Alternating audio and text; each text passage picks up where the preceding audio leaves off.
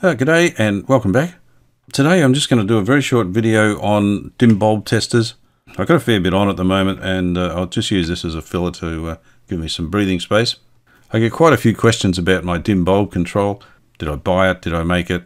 Well, I'll tell you now, I made it. This is a generational thing. It started off very simply, and this is my first one here. And it consists of a plug, a light bulb in a socket, and an outlet. Aussie outlets have a switch generally, same as Europe and the UK, I think. As you can see in the diagram here, the power supply is on the left, then a switch and an incandescent light bulb. It must be incandescent, you can't use anything else. And then a power outlet. And of course our radio or item under test. Now power is supplied to the switch, through the bulb, to the outlet, and returns to the neutral or common power supply point. When the switch is set to on, the light should come on dim and then fade away. If the light comes on more than dim, then you've got a short, so you need to turn it off and investigate. The light bulb filament, when it's cold, has a very low resistance. You put some current flow through it and it heats the filament. The filament resistance increases and limits the current flow and turns the current flow into heat and light. So we use that feature to protect the radio or whatever you've got plugged in here from short circuits or partial shorts. So if you've got a dead short in your radio, this light will come on full intensity straight away. The amount of current left to go through your radio is virtually none, and your radio is protected. If it's got a partial short, it'll come on bright, but not full brightness. And once again, it'll limit the current through the partial short in your radio and protect it. Now, I'm using a 60-watt globe at the moment in mine, and that's about right. 75 might be a bit better. I don't have a 75, so that's why I'm using a 60. It protects the radio and still allows it to work. If the radio is in a reasonable condition, it will work. If it doesn't work, then there's something wrong with the radio with this 60-watt bulb in it. Something that is important, particularly if you're using hot chassis sets, is to keep the polarity correct between your plug here and the outlet. Don't mix them up. You'll end up having the active on the chassis on your radio if you do, and you don't want that.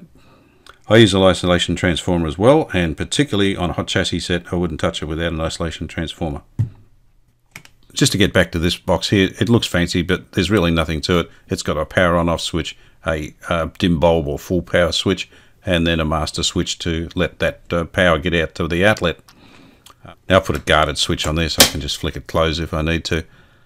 Now the meter I got from eBay, I think this goes to 500 or 600 volts. There is another one that only goes to 250, which would be fine for North America.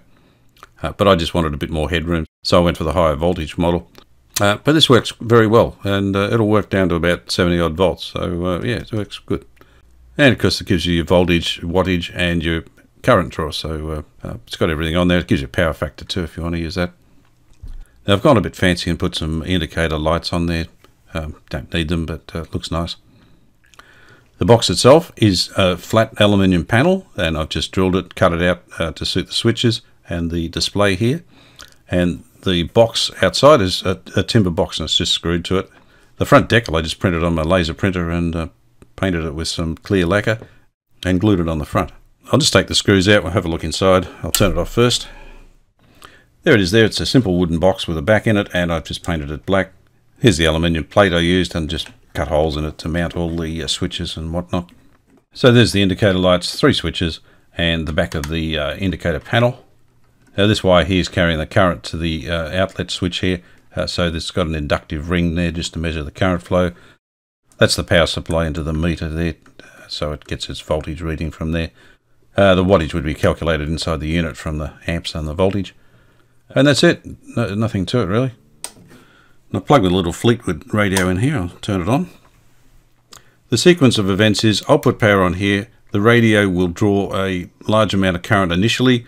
It has to charge the filter capacitors. Current starts flowing through the heaters, and they build up resistance as they heat up, of course, so the current will drop off. The bulb will come on brightish, then dim down. As the radio starts using current, as it heats up, the bulb will come on a little bit brighter again.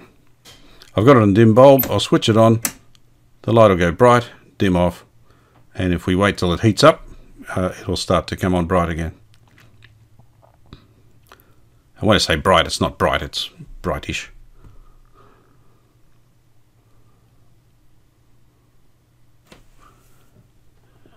And there it is. Just $6.85. That's half price. Coles, good things, great value. Offer ends Tuesday. messages both ways. And when we're happy with what's going on, I can just go straight to full power. Gary from Kingston rang in and said accident on the... So that's what you'd expect to see with a normal radio. If that light was to come on bright, just flash it off. You've got plenty of time. It's not going to, the bulb will protect it.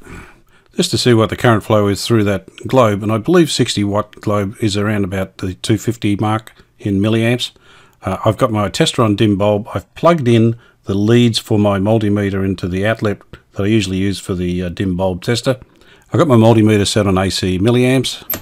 I'll put the dim bulb on, it'll go bright, and we should read, yeah, there we go. So 240 odd milliamps there. Now, if you didn't have the dim bulb in here, you would get as much amperage through that as the system could deliver. So you'd blow the fuse there, but how much damage is done before the fuse blows? So these are great insurance. I think that's covered most of it. Don't forget, you must use incandescent lamps. You can't use anything else. This would have benefited by having a bypass switch here, so I could have bypassed the light to go onto full power. Now, you could also use a number of lamps and use switches to put them in and out of the circuit. Almost like a Variac, I suppose. You can also use these meters as well if you want to. Just plug it into your socket there. They're fairly cheap on eBay. You do have to cycle between the various readings. That's the only thing. But that's a cheap option. I've drawn up the schematic for this unit here. I'll put it on the screen now, and I'll put a link down in the description, and you should be able to download it. As always, thank you very much for watching, and I hope this was of some use to you. I should be back in a couple of weeks with my next radio adventure.